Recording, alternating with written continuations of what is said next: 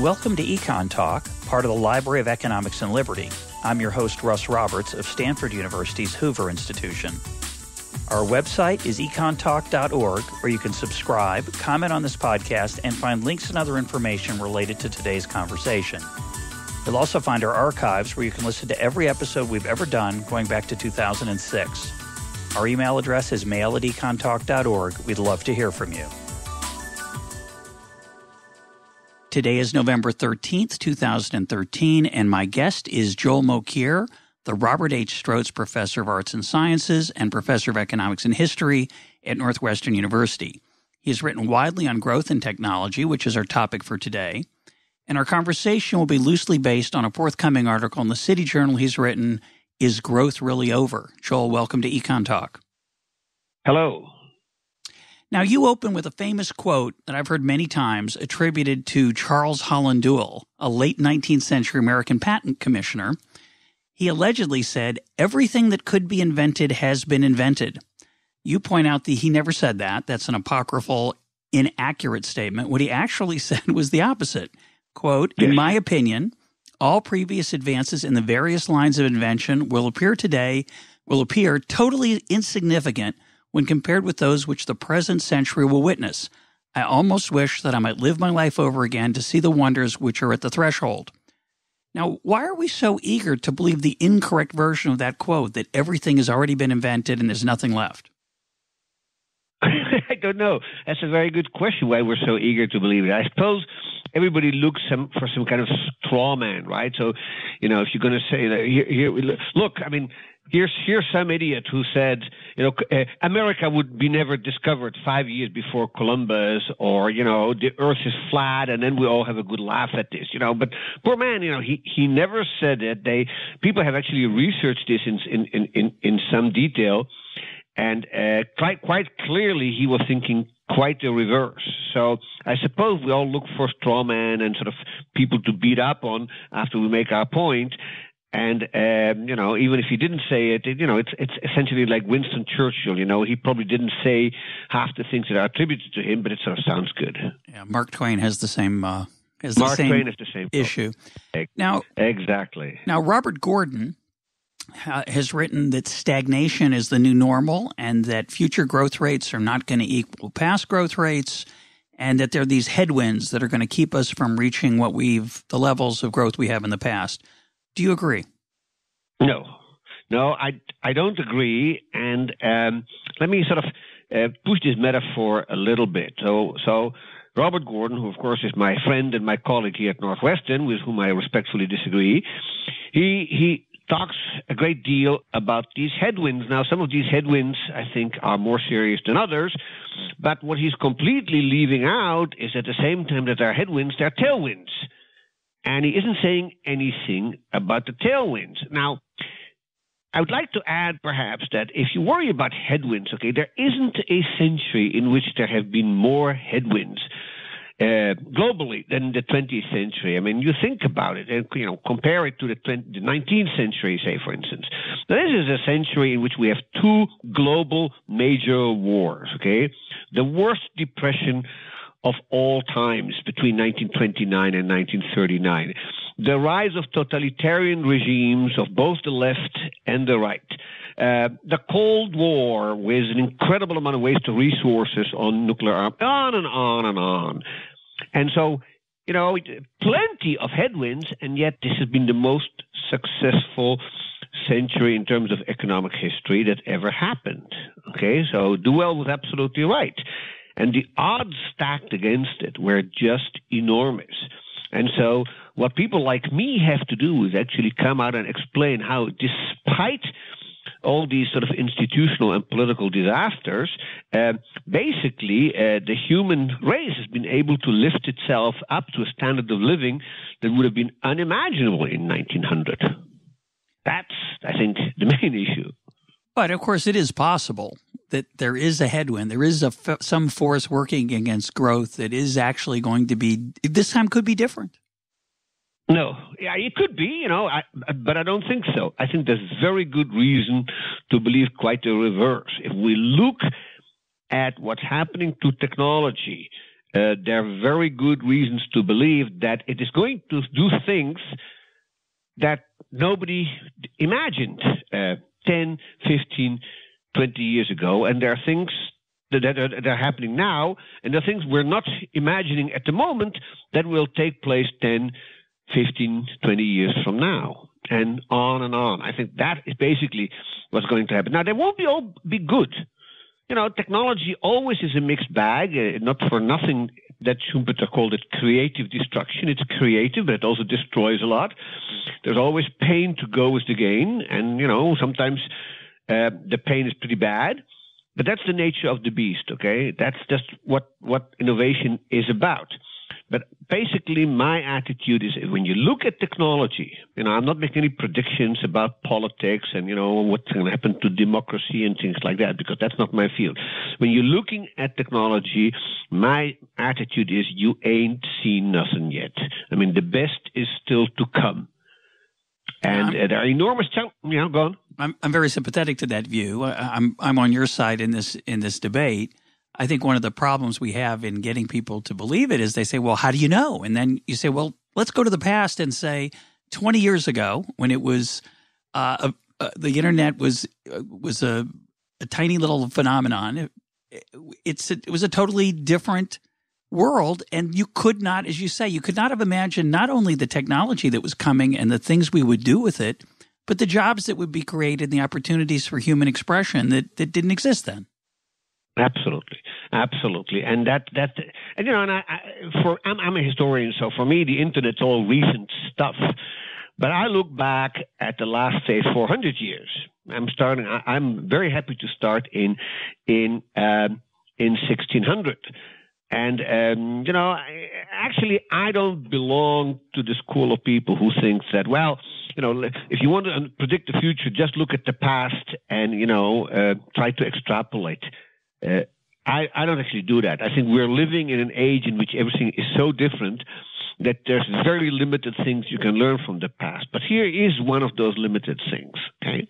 So the way innovation occurs is it has a very complicated and subtle interplay with what we know. So, essentially, you could think about technology as something that we do, right?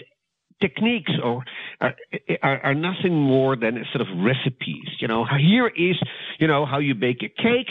That's not different in principle, at least, from here is how you make an ingot of steel or how you build a nuclear reactor. I mean, the recipes are longer, more complicated, obviously. But essentially, this is what the techniques are about. They're a list of instructions. Whereas behind it's the application of knowledge. Yeah. So behind that, of course, there is a set of knowledge of natural laws and regularities that we have understood. Okay, so you could call that science, but there's more to it than science because that also involves sort of very banal knowledge, like in Chicago it's hot in the summer and cold in the winter or something like that. I mean, so doesn't have to be science, but it's something we know about our environment. Now here is the way I see things. These two types of knowledge interact with one another in a very subtle way. It's not just that we discover laws of science, we discover relativity or quantum mechanics, and then we go and build a nuclear reactor. It's much more complex than that. By building a nuclear reactor or by building, television sets or smartphones or something, we learn more about science and back and forth. Okay? So these two reinforce one another in a very subtle way. So here is one way in which this reinforcement occurs, and that's, I think, critical. Science can proceed when it has better instruments and tools to study nature.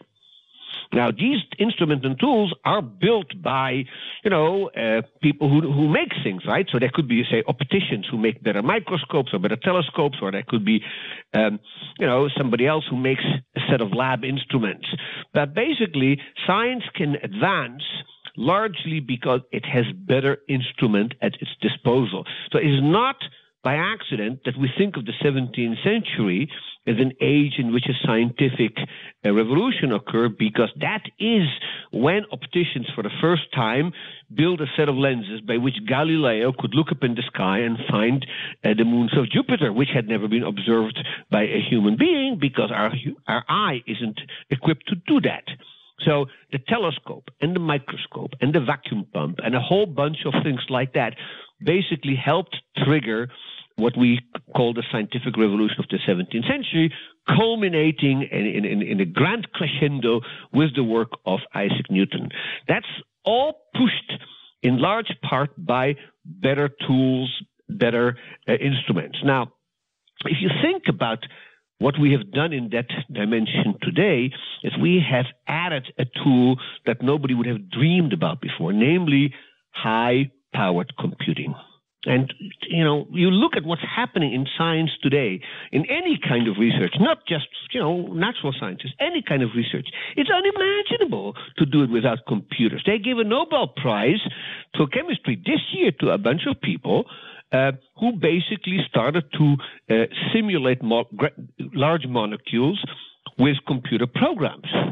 But this is something that Lavoisier, the founder of modern chemistry, could not have imagined, because he couldn't have thought about the kind of computer power that these people have at their disposal, right? If he had to do a calculation, he had to do it by hand. And that's the way it was until fairly recently in historical point of view.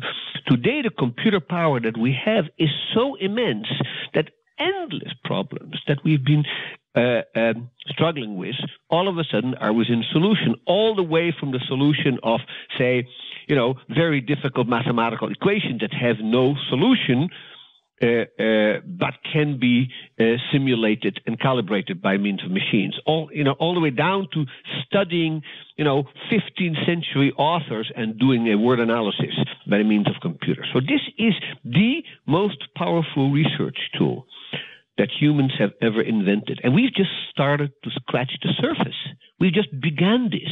Now, you think about the chemistry and the physics and the nanotechnology that these machines will develop, and you see what they will then do to further instruments, and you could sort of see this mutually reinforcing process that's basically going to launch us into an orbit that we today even cannot imagine. That's why I'm an optimist. You see, I think that's the way things actually work. So I want to bring up two challenges to that view and get your reaction. Edmund Phelps was a recent guest on the program, and he was dismissive of science and inventions as important causes of human advancement, and he emphasizes much more small trial and error applications at a very micro level. You seem to disagree with that. I do disagree with that. I know Ed, and I know his book, Mass Flourishing. I've read it, and I've actually reviewed it. And, he's a great economist, but I think he's wrong about this. I think he doesn't quite understand that every once in a while, what we need is a conceptual breakthrough, without which these mass little things that he's talking about, which I'm not at all denying, they are important. A lot of innovation is happening in very small increments by entrepreneurs, but basically, if there is no further expansion of our understanding of nature and of physics, of chemistry, of biology, then at some point, Ned's mass flourishings are going to run into diminishing returns. Every economist understands if you have a fixed factor and then you add a variable factor, at some point, this is going to run into diminishing returns. And so classical physics, as it was, culminated in the word of a late 19th century work of people like Kelvin, basically could take you just so far. It could not do for you what quantum mechanics did. And so you need a big step around, and then you need a big step. And once quantum mechanics is around, then a whole bunch of things in electronics and other fields follow. Okay, but I don't think that it's conceivable that things like quantum mechanics and relativity, and the list goes on and on, could have developed through Ned's mass flourishing. So he's telling half the story, but he's forgetting about changes in the fixed factor. So he uses examples. He uses examples like the railroad or the steam engine and suggests that they're overrated. Well, no. I think his view of technological history differs quite materially from mine. The steam. Let's talk about the steam engine, because I've know something about it and I've written about it. So here's the thing about the steam engine, okay? And he's absolutely right. The steam engine, the first working model of the steam engine, was installed by all accounts in 1712 by a guy called Thomas Newcomen, who was a sort of a blacksmith and an instrument maker in England. Now, you think a little bit about the thing that he built. And what he built was an atmospheric engine. Okay, so it was based on the principle, later much modified, that if you create a vacuum in a cylinder, okay, that the pressure of the atmosphere will allow you to push the piston up and down as the steam expands. Okay, so now what do you have to know to build a machine like that? Well, clearly you don't have to know what we call today thermodynamics, which was developed really a century and a half later than the steam engine, and actually was more a result of the steam engine than the other way around. But you had to know one thing, Russ, and you had to understand that the Earth is surrounded by an atmosphere. We actually living at the bottom of an ocean of air. Now, everybody in the world today knows that and understands that. But the truth is that this wasn't really fully realized until one of Galileo's students, called Evangelista Torricelli, was the first to fully realize that there is atmospheric pressure that is pushing us down on this Earth, okay? And so once you have that, the obvious thing is you build a barometer, and then, people were running up and down mountains and showing that the pressure was actually going up or down. As you went up, the pressure went down, and so on and so forth. And that the pressure of the atmosphere could be used. So there's this famous picture, and many people who've taken a course in the history of science will have seen it, of these two separate copper globes that were put together by a German scientist called Otto von Guericke, who was also Lord Mayor of city Magdeburg. And he put those two copper globes together, and with the means of an air pump, he sucked out all the air, and then he spanned two horses to each side of the globe and showed that they couldn't pull it apart, that the pressure of the atmosphere was so strong that horses couldn't pull these two globes apart simply because there was a vacuum inside. Now, that was a major breakthrough, and this is not a case of mass flourishing. This is a bunch of highly trained, highly educated, extremely imaginative people. Torricelli, Guericke, Blaise Pascal, the famous mathematician, was involved in this. There's a whole bunch of people. And by sort of 1660, this becomes widely known. And there's no doubt that Newcomen must have understood that, because without that, the whole idea of an atmospheric engine, whether it was the Newcomen variety of a slightly different variety that was developed a little bit before by a guy called Savory, that you couldn't have imagined a steam engine without knowing that there is an atmosphere. And so people always ask, could the Chinese have built a steam engine? And the basic answer is no, unless they had discovered what the Europeans discovered in the 17th century, which is the existence of an atmosphere. Now, once you have that knowledge, then a lot of tinkering and a lot of sort of little improvements will get you a long distance. But without that, the idea of a steam engine is no more, in my view, no more plausible than building a nuclear reactor without understanding, atomic theory. So, in that sense, I think Ned is wrong. You have to know something in order to build an advanced machine, and much of the knowledge comes subsequently. I totally agree, but there are times when science makes a big step forward and says, all right, now we can do this and we cannot do that. Okay? Here is another example. Now you get me going. So think about modern chemistry. So modern chemistry has been an incredible source of progress, right? Without modern chemistry, we wouldn't have fertilizers, we wouldn't have, synthetic materials. Anybody understands it. Now, chemistry, as we understand it today, was essentially the product of, I would say, at most a dozen people working between 1760 and 1800. Okay, the largest of which was the great Antoine Lavoisier, but there were other people involved. Okay, but this is a major scientific breakthrough, after which lots of mass flourishing are possible. Without those people, without modern chemistry, this would have been inconceivable, because people had the totally wrong model of how materials work. And nothing would have really worked out. Okay, you want another example? Why don't you get me going? Let me challenge you with a different issue, because I agree with you. Let me ask you a different question. Tyler Cowen, also a previous guest on this program, has said, well, the rate of growth is slowing down, and what's coming in the future is actually we're going to maybe have some acceleration along the lines you've talked about because of smarter machines and tools. But for the average person, it's going to be kind of bleak, because smart machines are going to take away the jobs and the skills that we have, which is our humanity, our creativity, our brains. And the people at the upper end are going to be happy and rich, but the average person might have a lot of trouble in a world of smart machines. What do you, as an optimist, how do you answer that? Well, this is a much more, I think, serious issue. I think it can be dealt with, okay? But that kind of danger always exists. Technology has the tendency to make skills obsolete. And the real problem is not that it will not create new jobs, new occupations, new specializations, new challenges. The problem is that the people who are losing they're not losing their skills, but their skills become sort of valueless.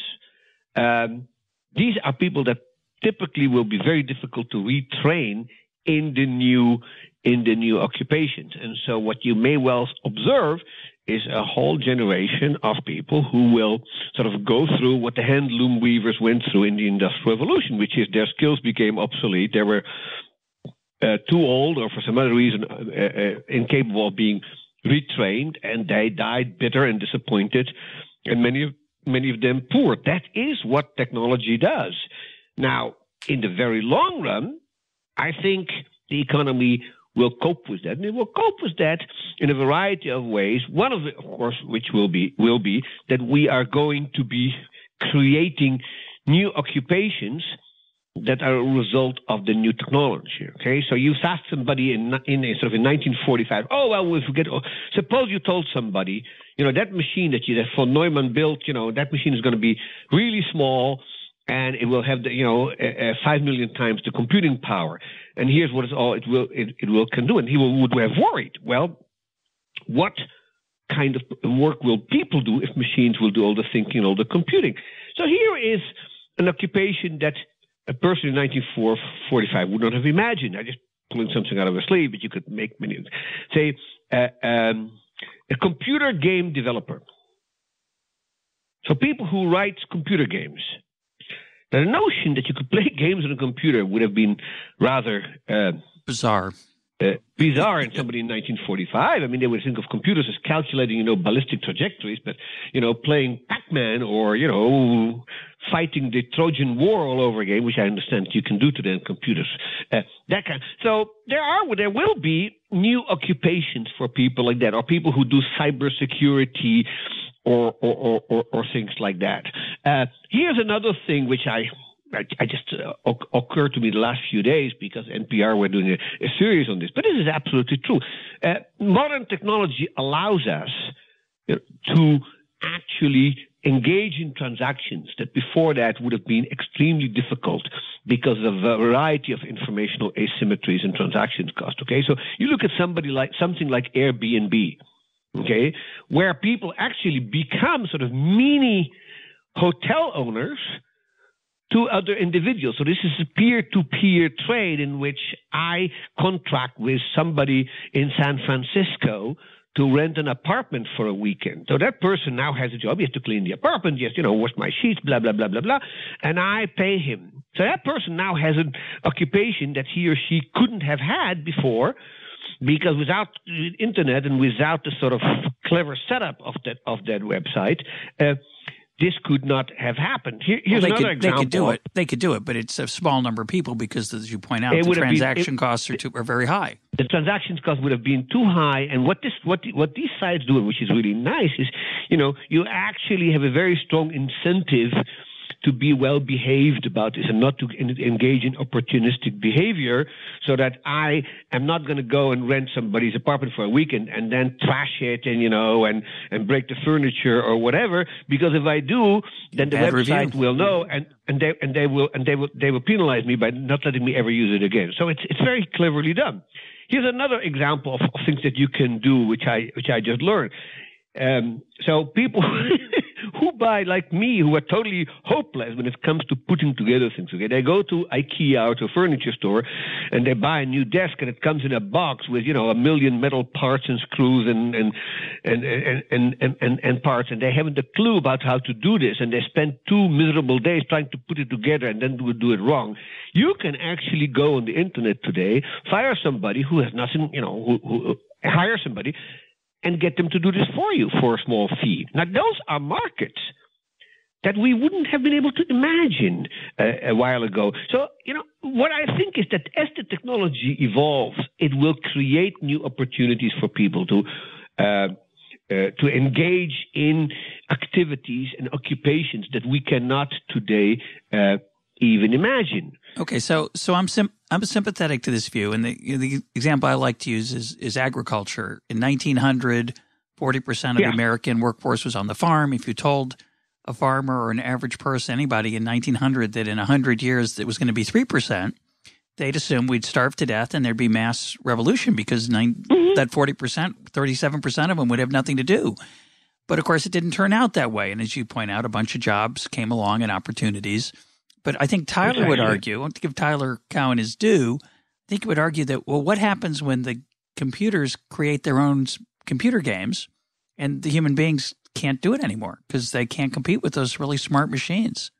Well, we are still groping about what computers can and cannot do, and it is quite clear that, of course, they can do a lot more things than we can do today. When I will have a robot do a root canal job on my tooth, I'll start really worrying about that. But I think that's a stage we will not reach in the foreseeable future. And of course, what will happen is as computers do more and more jobs that were uninteresting, routine anyway, more and more people will be able to get into jobs where it will be very hard for computers to step in. Okay, so I'm gonna push back. I'm gonna push back on that. Okay, I like your argument, but what about the following? What if I'd said to you 15 years ago the same argument? You said, well, the day when a robot can take out my prostate because it's got cancer, that's the day I'm going to worry. But we do have essentially robots that do that. Now they're guided by human beings. The issue, I guess, is whether the skill set that it takes to run that robot, to run that laser, if it becomes a very easy thing to do as the machines get smarter and more effective, it's going to be harder to make a good living as a surgeon. It may be harder to make a living or as a surgeon dentist. Doing what surgeons. No, listen. It's true. It will be harder to make a living as a surgeon doing what surgeons do today. But the whole point is that when robots are doing more and more routine things, appendectomies and things like that, skilled surgeons will be able to push the envelope out even further to do things which robots cannot do yet. And then when robots get there, they will just keep ahead of them. Now, in the process, I think more and more jobs, more and more occupations will disappear. And I totally agree. I agree with Tyler. Most of the things that will disappear will be routine. So let me take a step back. Okay, what mechanization has done over the last 250 years, as you pointed out in agriculture, for instance, it's basically eliminated much of the back-breaking, difficult work that wore people out. And that's been great. It's been a good thing.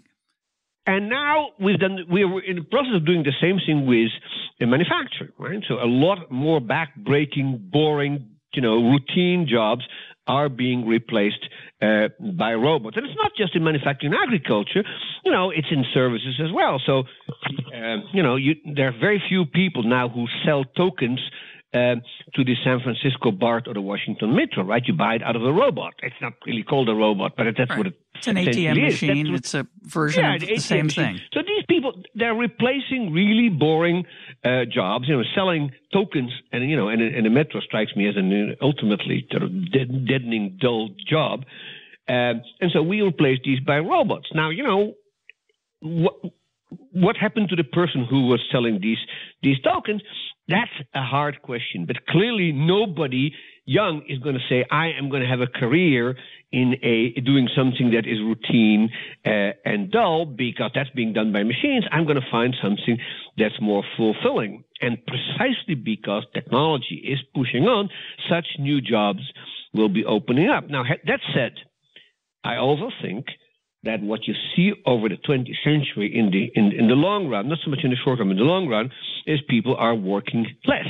Okay, that we have, as a society, industrialized countries are enjoying a hell of a lot more leisure than they did. They have longer weekends. They have, particularly in Europe, they have long 4 or 5 week vacations. And even in the States, most people probably are down to something like 1,950, I think is the last numbers I saw, hours a year, which is, considerably less than people worked at the beginning of the 20th century, which was somewhere around 3,000. So we have cut the working year in the United States by a third, and in Europe probably more, probably by half. So people are working less. They are spending more time living a life of leisure as retirees, and living a life of quasi leisure as people are accumulating their human capital. So we will have more time for ourselves, to do things that are fun. And here is the kicker, Russ, okay? What technology has done, it has hugely increased the value of leisure, because there is so much more to do with leisure today than there was even 50 years ago, let alone the 19th century. I mean, 19th century, people went to the opera and to the theater, but that was typically an upper middle class urban kind of phenomenon, okay? For the vast bulk of people, the number of things you could do at your leisure time were by and large sitting around in pubs and taverns and drinking with your buddies. Yeah. Now, maybe singing a little bit, or gazing into the fire. But think what the 20th century technology has done, Russ. I mean, it has created, basically out of nothing, an entire industry called spectator sport. And so today you flip through your channels and you see hockey and basketball and football and baseball. And, for those who like it, they can watch golf and bowling. And, where's that coming from? Well, people have more time. People have more time because leisure is much more widespread, both at the sort of very young and old ages, but also for people who are still part of the labor force.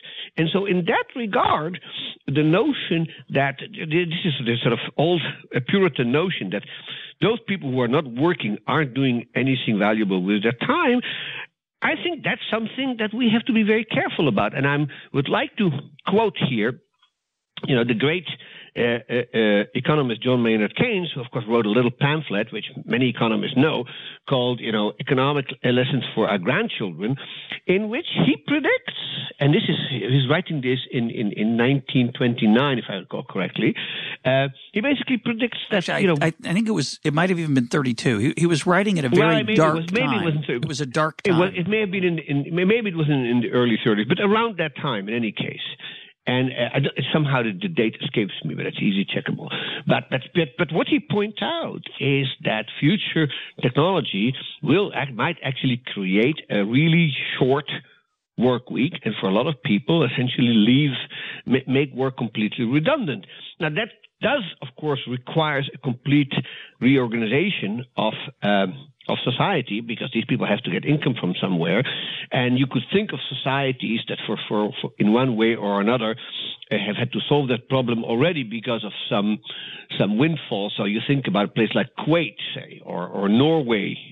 And these countries are extraordinarily rich, and for all practical political purpose in those countries, work has become, an option rather than a necessity. And we may well move if we are able to robotize things enough and automate things enough.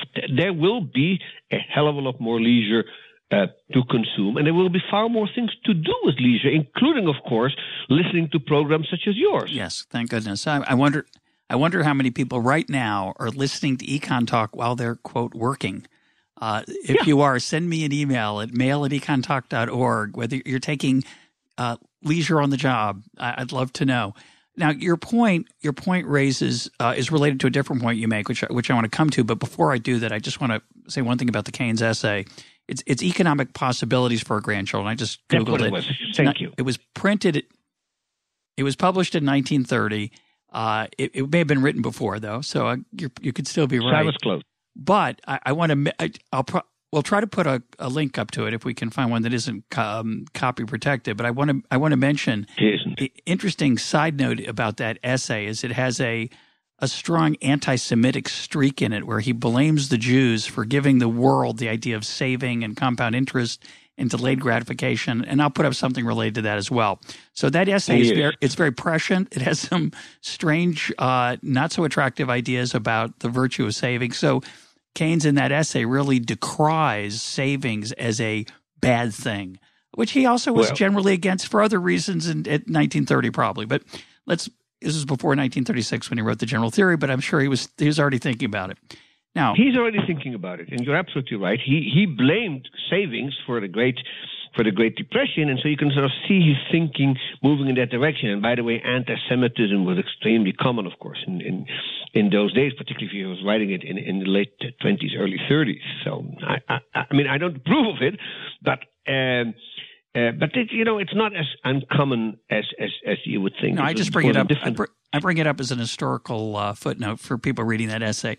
But the issue that you raise is this issue about leisure and the unimagined amount of leisure we have and what we're able to do with it because of technology and the internet and television, et cetera, spectator sports, which is a sign of our tremendous wealth and our standard of living. You raise an interesting point elsewhere about measurement issues. So one of the issues you hear, and Tyler Cowen talks about this in a different book about the great stagnation, is that, and Phelps also and others talk about how, well, things are slowing down. We've picked all the low-hanging fruit. The stuff that's left now isn't as good.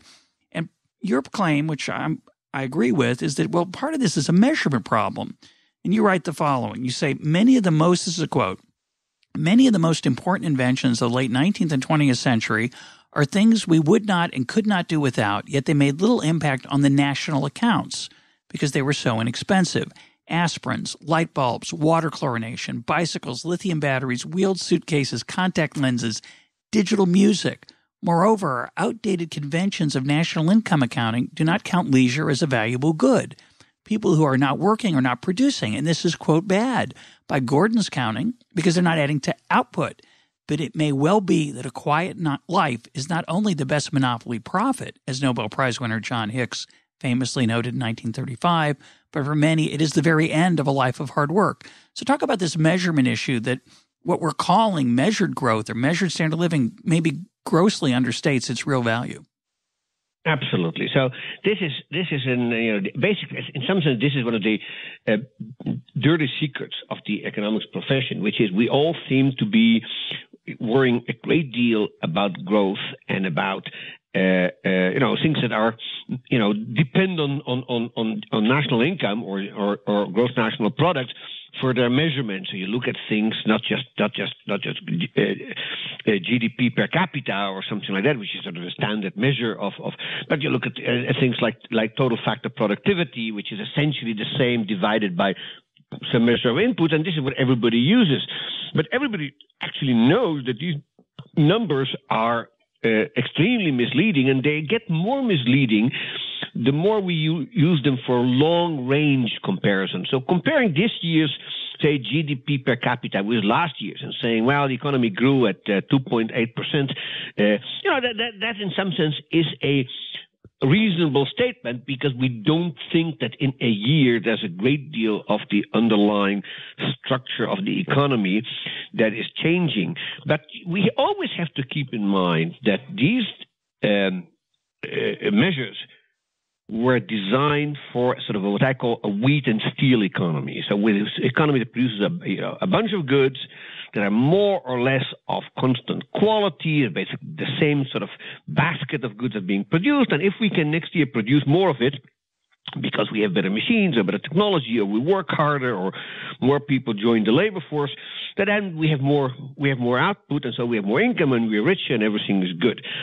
The problem, of course, occurs when you start looking at these things over longer periods of time, and you start realizing that it becomes very, very difficult to compare to years in which a whole bunch of new goods and services have become available that a previous generation not only didn't have access to, but really couldn't even dream about. So we have in economics a concept which we call consumer surplus, which is basically a measure of how much better off you are as a result of a new good or a new service. And so there's different ways of measuring it, but the sort of standard way is sort of trying to imagine going to a consumer and say, well, how much would you demand to be paid if we took that good away from you and put you back in, 20 years ago when that good didn't exist. So we can play this game with cell phones, and we can play this game with GPS, and we can play this game with. And so you go to somebody and say, well, how much would you have to? Would I have to pay you if I took away the GPS out of your car? And then you can scratch your head and say, well, I'd go back and buy maps and and study them while I'm driving. So there's a loss of welfare, but it's probably not huge. So my example of a very small invention for which we could ask this question is anesthesia.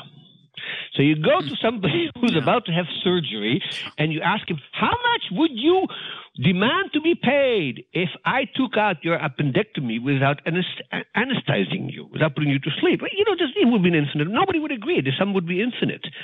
And, now anesthesia, what has anesthesia contributed to GDP when it was introduced in the 1850s and 1860s? Not very much. Nothing. Not very much. It's very small. But that is exactly the kind of thing that I think we fail to account for in our calculations. So, that's why I gave that whole list of things. And, at least we could make this list infinitely large. It is these small things that actually don't amount to an awful large part of our income and product that actually have improved life a great deal, and that we really wouldn't want to do without anymore.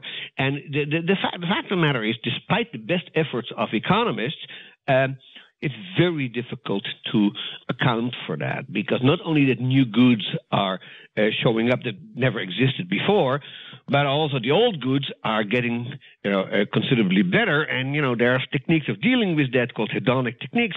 But not very good. In goods that have, they're not very good, because goods have many attributes. So you look at your laptop and you ask yourself, in which ways is this laptop better than the 386 that I had in the 80s? I could give you a list of 50 ways. It's not just speed or calculation. The screen is sharper, and on and on and on and on and on, right? So you can't. The list is huge. The same is true, say, about automobiles, about communications, about on and on and on. So it's very hard to do this. And so in an age at which new products and new services come online all the time, and in which the old things are getting better in quantum leaps, okay, our national income accounting system completely fails us. Now, I should add that it doesn't just undercount things because it doesn't count improvement. It also overcounts.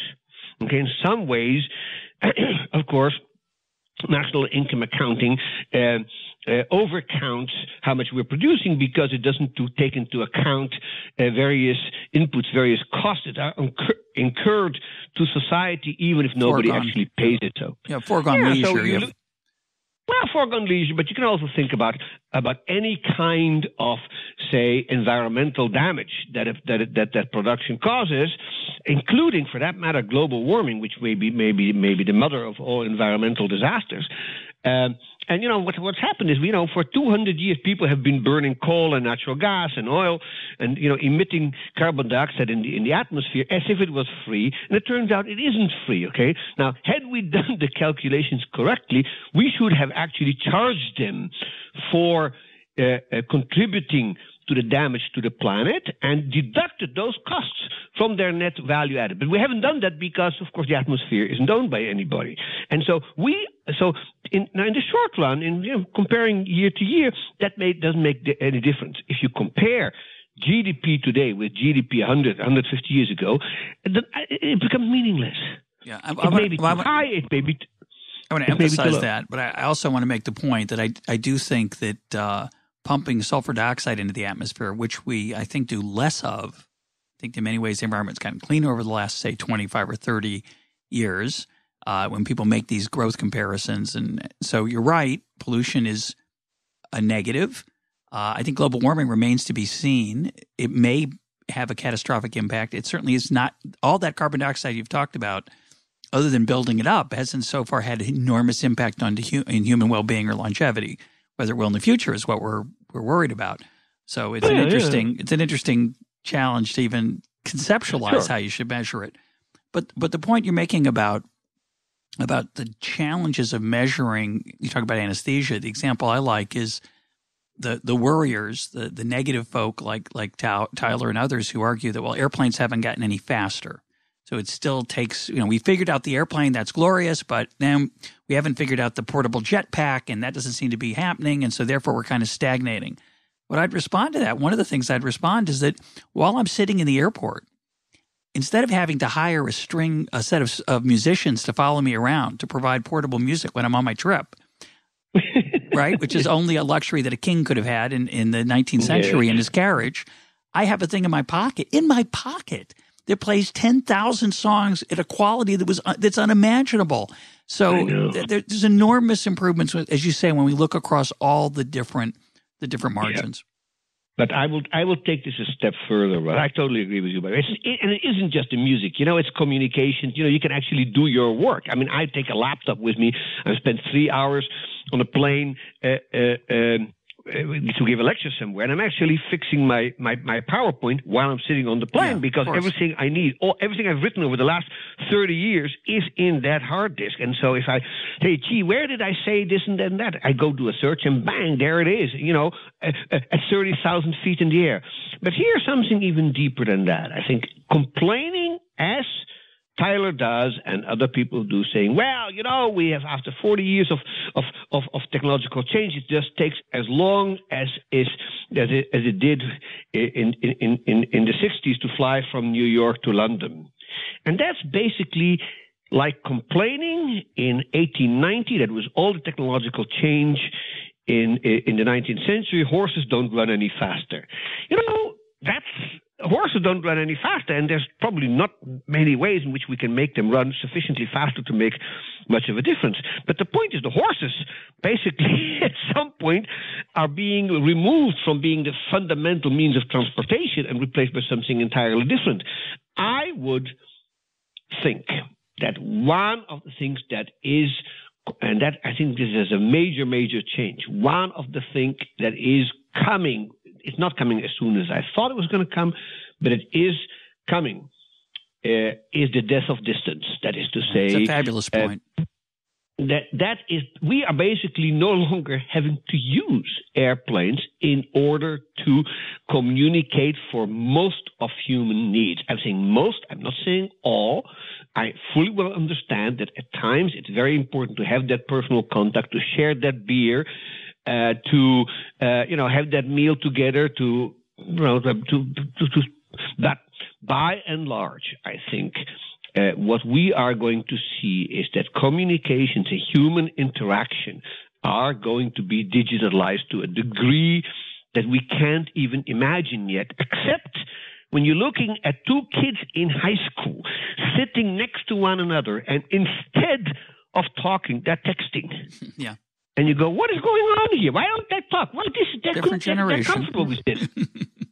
They're comfortable. I'm not comfortable with it. I don't text because I'm in my 60s and too old. I'm no longer really good at getting onto that technology. But I can see kids who are 12, 13-year-olds now, when they are going to be at my age, this will be perfectly natural to them. And so for them, once you text to somebody with somebody sitting next to you, okay, there is no reason for that person to be next to you. He could well be in Idaho and you could be in Maryland.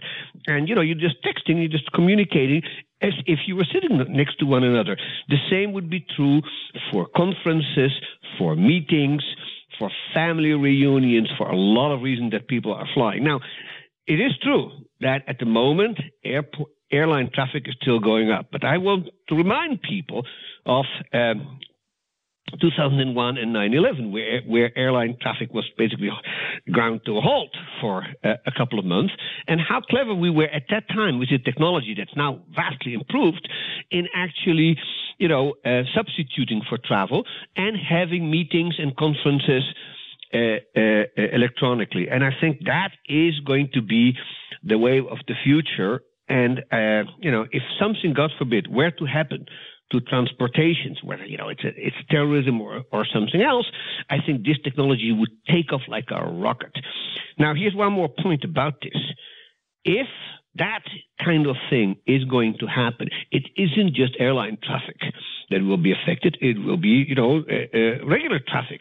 And so if you are stuck in a traffic jam at rush hour in LA or in Chicago or in Washington, D.C. or somewhere else, 20, 30 years from now, the vast bulk of people who have to drive to their little cubicle or their little office today may well be able to do things from their living room at home. It's a fabulous point. It's a fabulous point, and it's really an incredibly deep point about the human enterprise. You think about, again, I think about what my life is like, and here I am teaching economics to thousands of people around the world, which is an incredibly gratifying and wonderful thing that I get to do with this program. And in the old days, if you wanted to hear an economist, you had to go to him. You had to go. If you wanted to hear Adam Smith in 1760, you had to go to Scotland. And that's the way the world worked. And it's still true, as you point out. It's still nice sometimes to be face-to-face for 1,000 different reasons and 1,000 different things. But I'm taping this program right now in my own house. I didn't have to get in my car today. It's wonderful. And my life's richer for it. I don't need my car to go faster to the office to get to my taping equipment. I'm doing it from home. And think of the liberating effects that this has. I mean, it isn't just that we'll be saving innumerable human hours in which people are wasted in commuting. By the way, the cost of commuting is not figured in national income accounts, as you know. I mean, if you spend an hour and a half driving to work each day, bumper to bumper traffic, that counts as leisure. But obviously, if I can spare you that, there'd be a major improvement in your economic welfare without making one iota of difference to national income. I've noticed. But that's an aside. I've noticed. That's an aside. And by the way, I have to interrupt. I have to say that I didn't want to presume when I used that example of Adam Smith that I was anything like Adam Smith, and as esteemed and insightful as my guest is, I'm not comparing you to him either. But none of us. It's just I just been an old economist. No, none of us can compare to the master. But here is one more thing about this, okay? And that's actually, I think, is terribly important. The death of distance will not just save in commuting cost and, of course, pollution and gasoline use and wear and tear on tires and whatnot. Okay, it's also incredibly liberating because what's happening is that for tens of thousands of years until the Industrial Revolution, women were working at their homes while raising kids. And so they were multitasking, we would call it today. Of course, they didn't use that term, but that's basically what they're doing. So they were producing textiles, and they were milking cows, and they were feeding the chicken, while at the same time taking care of kids. What the Industrial Revolution did by creating the factory system, and then later on, if the offspring of the factory system, like the office system, which is basically a factory system in which people sit at desks, but it's essentially the same, is they separated the worker from her household and put them in a different environment. And so that's what essentially the Industrial Revolution did. That didn't exist before 1750, or practically not. Everybody worked at home. By 1914, in most industrialized industrialized nations, whoever worked away from home. Now, with the electronic digital revolution, we can return people to work at their homes if they so choose. And I'm saying this as a brand new grandfather, whose daughter has a job and who is now scratching her head on how she's going to go back to work, and who's going to take care of the baby.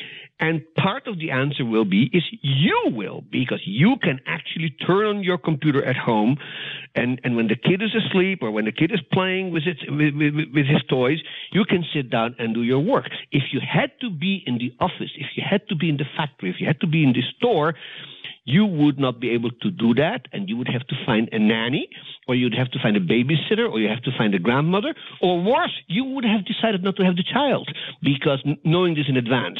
And I think that kind of thing is what the death of distance will really do. It will return people to their families, it will return people to their homes, because they no longer have to go to offices and factories. Now, they still have the option. So if you really like to get out of the house and you need the water cooler effect, or you need to, to sit there with your buddies, in the office and talk about sports or talk about work, that option still exists. Yeah. But this sort of 9 to 5 commitment, 5 days a week, that will slowly erode for more and more and more people. And I think that is actually a huge development, because that is the way humanity lived before the Industrial Revolution. Yeah, it's a beautiful and I think true insight. Now, why is it important that technology keep advancing? A lot of people would say we have enough stuff. We don't really need all these improvements. Our standard of living in the developed world is plenty high enough. We have these worries perhaps about the environment, other things. So let's stick with what we have, and we'll be fine. So here's my take on this, And I don't want to come across as somebody who is sort of a technology über alles kind of guy, I don't think technology is an undivided good. I think it always has, you get the bad with the good, and for every positive outcome and every opportunity that technology creates, there are costs, and there are what Edward Tenner has called bite back, So what happens is you come up with a new invention, or you improve some form of technology, and you realize it improves life in some dimension, but somewhat unexpectedly, there's some side effect, some unexpected bite back that happens. And so you have to find a solution to that, and then technology often solves these issues, and then you have to look at the solution, and it turns out it created bite back, and so you have to find a solution to that, and so it goes on forever. Let me give you an example which I like and which really drives the point home. So the human being has a built-in craving for sweets. We like sugar, we like honey, we like I think that's hardwired in us. I don't know. Absolutely sure, but I believe that's the case. Now, sugar was a major problem to acquire, until a couple of centuries ago, when finally Europeans were able to grow sugar at terrible cost to other people. But that's a different story. In the Caribbean, and then in the 19th century, they actually discovered they could grow sugar themselves, and from sugar beets. So by, say, 1900, sugar is cheaper than it had ever been in history, and people had access to as much candy and as much chocolate at very low prices. One small problem: sugar destroyed their teeth. And so from 1900 till about 1950, the quality of teeth of people was declining dramatically because the sugar was wiping out their teeth. And so this was an unexpected bite back. Nobody had suspected that sugar was going to do this. And so here we have technology, sugar technology if you want, making an improvement, making us feel good because we can eat candies and chocolate, but destroying our teeth. And so a new solution had to come up with to avoid tooth decay. Guess what? Somebody discovered that if you put fluoride in the drinking water, you can counteract that. So that is a solution to a problem created by technological progress. You see what I'm saying? That's the kind of thing we have to do in order, and so the same is true on a somewhat larger scale with food. So we, for most of history, the problem of people was they weren't getting enough to eat, and particularly they weren't getting enough fats and proteins. So we solved that problem because we're clever and our agriculture is more productive, and we can produce. Every American can eat roughly, almost every American. I don't want to say every because it's always, corn, but the average American surely can eat as much as fat and sugar and salt as they want. One small problem, there's bite back. As a nation, we're getting obese. Obese has major health effects. We all understand them. Diabetes, heart attacks, blah, blah, blah, blah, blah. So now we have a bunch of scientists who are trying to figure out what exactly it is that makes some people more obese than others. And so once you discover that, hopefully we will find ways to prevent obesity even from people who are essentially inclined to become obese. And even if we don't have very good self-control. And even if we don't, we'll find technologies, and we are finding them already, that reduce the effects of being obese. We find things that lower blood pressure. We lower blood pressure. We have better preventive stuff for diabetes and heart attacks. The human enterprise just keeps expanding. Absolutely, but those are one kind of solutions to this kind of bite back. The other would be if we could actually figure out what it is that makes us obese. So there's been a huge amount of progress in the last 10 years about the microbiota in the human gut. And it turns out that one of the main determinants of our health, not just whether we get fat or not, but also how our immune system works, is our interaction with these billions and billions of bacteria who live in our body in a symbiotic arrangement. So they don't make us sick, they keep our systems going. We've always sort of known this in the back of our heads, but now a lot of research is showing how truly important the composition of the microbiota in our guts are. And there is research that's brewing right now in which scientists are coming up with ways in which changing the biota in our guts is actually going to be capable of preventing obesity. So that will be a further advance to solve a problem that's created by earlier technological change. Now, you can extend this to essentially any field in which we're making progress, okay? In some sense, what we talked about earlier, Ross, about global warming, that too is a form of bite back. Now, will we find a technological solution? Well, there are a bunch of things that are currently being researched, including geoengineering, including carbon absorption. We're working on it, but these are responses to bite back. Okay, and that, I think, is why technology cannot afford to slow down, because basically, much like the Red Queen in Alice, okay, we have to run to stay in place, because past technology has created messes. It has created untidy things in the world, whether people are too fat or there's too much carbon dioxide in the atmosphere, or because we've invented antibiotics around which bacteria can mutate, okay? There's always something that you didn't think of when you came with the invention, and so you have to invent further to fix it. Well, that's the nature of technological change.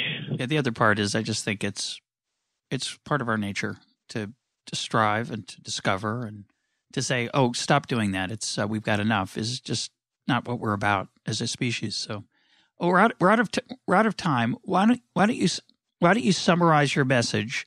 Summarize your message to those who view the future with fear and suspicion. Given that you're an optimist, Give me a closing summary of your worldview. Yeah. So my sense is that if we just are able to keep our political and social institutions from interfering, which is always a big if, and that's a separate conversation we will have. I think the amount of technological creativity that the human race is capable of, it will, I think, in the next 100 years, do things which we today find as unimaginable as somebody writing in 1912, like Charles Duell, would have found, say, our smartphones and our GPS systems. This is the realm of science fiction, but I think even the most wild-eyed science fiction writer probably won't be able to come up with the kind of things that the human race is capable of in its infinite ingenuity and creativity. My guest today, it's beautiful. My guest today has been Joel Mokyr. Joel, thanks for being part of EconTalk. Russ, it's been a pleasure.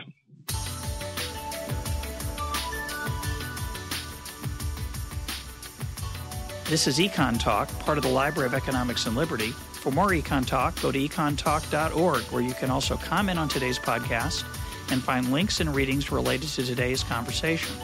The sound engineer for EconTalk is Rich Goyette. I'm your host, Russ Roberts. Thanks for listening. Talk to you on Monday.